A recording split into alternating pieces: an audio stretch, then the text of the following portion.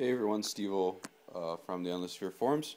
I thought today I might share another quick video um, on my power supplies that I'm using for to charge my Honda Insight battery pack, which consists of 50S2P A123 pouch 20 amp hour cells, so it's about 40 amp hour. This is my car charger right now, which I've been using. It's made up of 4 Condor power supplies, just like the ones that I'm selling in my sale bonanza thread on the Endless Sphere. So these are them. Medical grade power supplies. They're rated at about 250 watts, 48 volts. I believe they do produce a bit more, and I'm going to show you a quick demo of that. So I believe, well, their output's rated for 48 volts, 5.3 amp. So anyways, I'll show you what they can do. So this is my setup. So we have, here's our most negative power supply. Just ignore that wire there. Most negative power supply. So it goes in series all the way to there. I do have a contactor here, which is powered by the 12 volt power supply back there, and these 2 little fans.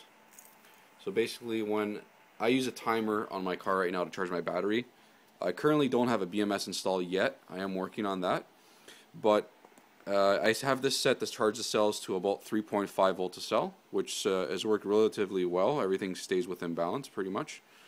So basically the idea is I put the timer on, the wall timer on I should say.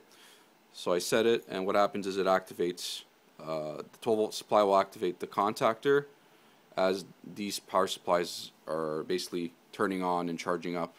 So it all happens within a couple of seconds. I would say I think these do get some juice before that actually kicks in, just because the caps fill up. And it's worked relatively well.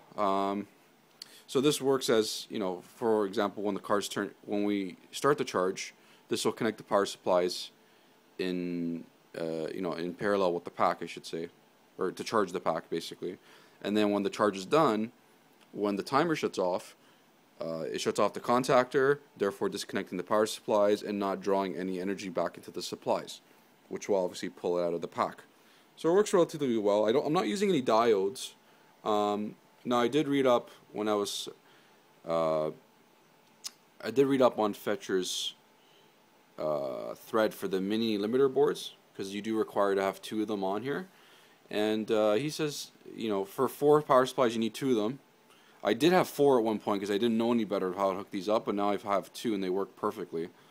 But he says you have to have a diode in between the supplies.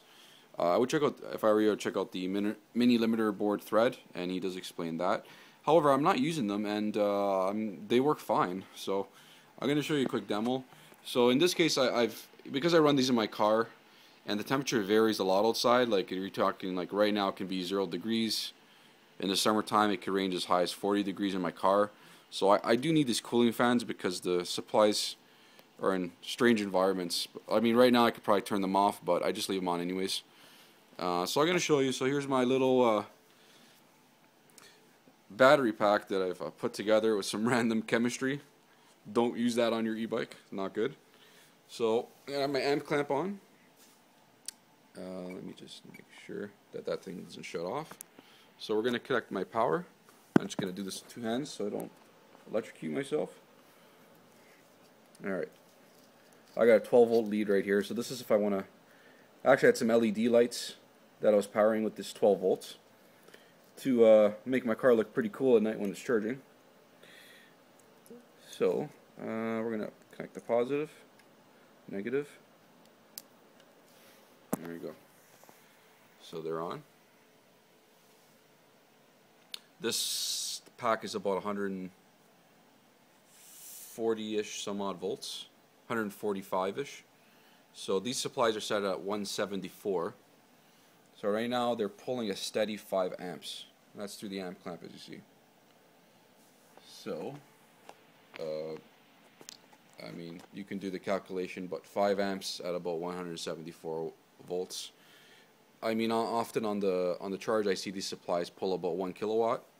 which is perfect for a nice high voltage setup. They do range a little higher. I've seen them go as high as 1200 watts. It depends a lot on the battery temperature is what I find. If the temperature is very cold outside and the cells are cold, you might notice the supplies will work a bit harder. But right now they're not too bad. These cells are at room temperature, and I'm hovering about just over 5 amps. I say between 5.5 amps, 4.5 amps. That's pretty much their happy range.